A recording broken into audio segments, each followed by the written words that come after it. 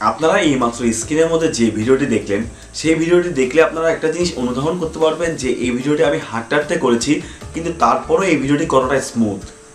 দেখলে কিন্তু মনে হচ্ছে না যে আমি হাঁটতে হাঁটতে ভিডিওটি করেছি, এতটা স্মুথ এই ভিডিওটি।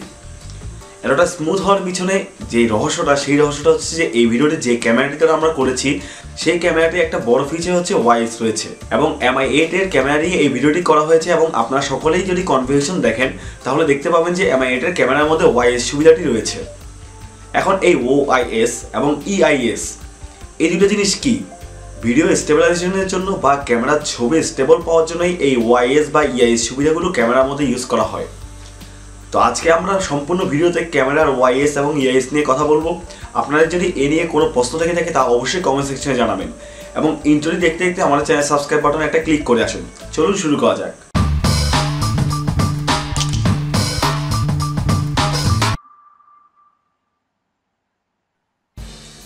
ফোন ক্যামেরায় ছবি তুলতে কে না পছন্দ করে?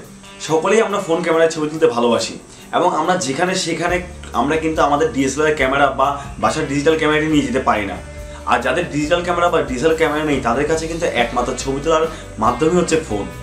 তো এই ফোনে ছবি তোলার সময় কিন্তু আমরা একটা সমস্যায় প্রায় ভুগি যে আমরা কোনো একটা ছবি তোলার সময় যদি আমাদের হাত একটু কেঁপে যায় তাহলে সেই ছবিটি ব্লারি আসে, অথবা কোনো একটি ভিডিও করার সময় যদি আমরা চলাফেরা করি বা আমাদের হাতের মুভমেন্ট হয় তখন সেই ভিডিওটি আর স্টেবল হয় না। এই স্টেবল ভিডিও পাওয়ার জন্য এবং ব্লারি ছবি থেকে মুক্তি পাওয়ার জন্যই কিন্তু বের হয়েছে OIS এবং EIS সিস্টেম। OISটি অবশ্যই আগে বের হয়েছে এবং এটি হচ্ছে সম্পূর্ণ হার্ডওয়্যারগত একটি প্রযুক্তি। OIS হচ্ছে অপটিক্যাল ইমেজ স্টেবিলাইজেশন। এই প্রযুক্তিটির মাধ্যমে আপনি আপনার হাত থেকে যেভাবে নেওয়ান না কেন ক্যামেরাটি সবসময় ফোকাসের দিকে নির্দিষ্ট হয়ে থাকবে।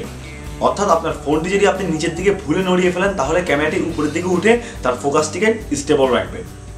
OIS যেহেতু একটি হার্ডওয়্যারগত প্রযুক্তি এবং এটি কিভাবে কাজ করে তা জানার পর নিশ্চয়ই আপনারা এটাও বুঝতে পেরেছেন যে এটি খুবই ব্যয়বহুল, যার কারণে হাই কনফিগ সেটগুলোর মধ্যে বা হাই এন্ড প্রাইসের সেটগুলো ছাড়া কিন্তু সাধারণত নর্মাল ফোনগুলোর মধ্যে OIS সুবিধাগুলো দেওয়া হয় না।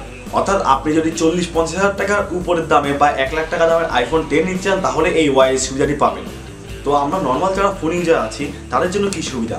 তাদের জন্য পরবর্তীতে বের করা হয়েছে EIS সুবিধা, অর্থাৎ ইলেকট্রনিক ইমেজ স্টেবিলাইজেশন। EIS সুবিধাটি কিভাবে কাজ করে?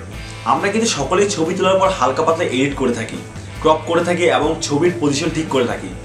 এই যে এডিট করাটা, এটি EIS সুবিধাটি অটোমেটিকলি কাজ করে সফটওয়্যারের মাধ্যমে। এমনকি আপনার গ্রায়োস্কোপ সেন্সরের সাহায্যে সে অবজেক্টটিকে ঠিক রাখে এবং এটি দ্বারা সেই ইমেজটিকে প্রসেসিং করে আপনাকে একটি ভালো রেজাল্ট প্রদর্শন করে।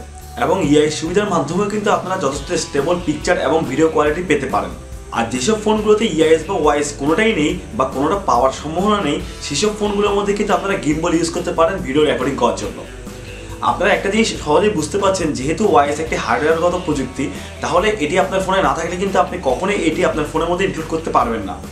এবং যেহেতু EIS একটি সফটওয়্যারের কাজসাজি সেহেতু আপনার ফোন কোম্পানিগুলো কিন্তু আপনাকে সফটওয়্যার আপডেটের মাধ্যমে এই EIS সুবিধাটি দিতে পারে, সেটি সম্পূর্ণ আপনার ফোন কোম্পানির উপরে। এছাড়াও আপনারা যদি আপনাদের পুরো ভিডিওগুলো যেগুলো স্টেবল না সেগুলো স্টেবল করতে চান তাহলে প্লে স্টোর থেকে কিন্তু গুগলের ক্যামেরাটি নামিয়ে নিতে পারেন। গুগলের ক্যামেরাটিও কিন্তু EIS সুবিধার মাধ্যমে ভিডিওকে স্টেবল করে থাকে।